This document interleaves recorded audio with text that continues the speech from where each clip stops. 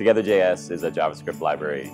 You include in 2 lines of code, and you get all kinds of collaboration utilities on any web page. A user comes to that website, they just click that button, and all of a sudden you get all these collaboration tools that they can use with someone else on that website. You can both see where each other are, you can see what you're looking at, where your cursors are, you can edit fields, you can interact with forms. Any application that has any interaction with people can be extended to support TogetherJS so that a drawing application can have 2 people drawing at the same time. If you're like working on your taxes on some tax website, you can't figure this out, you send that link to your accountant, that accountant joins the website, and they help you with your taxes in real time. Any creation can be done with 2 people. Not just like screen sharing, you're not actually doing exactly the same thing, but you're both simultaneously working with the website while also being able to see what the other person is doing. And so if you start to add TogetherJS to these websites, then it becomes just one big social network, essentially. The goal is to make collaboration on the web a primary function of it. It's like looking over your shoulder, except you're looking over both of your shoulders. This isn't just a tool for developers. This tool is for anybody who does any authoring on the web. It comes as kind of a very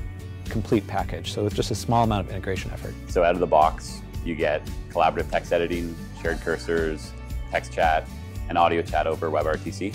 From that point forward, you might then want to add on more features or more integration with your own website, but it really kicks you off with a lot of things right away.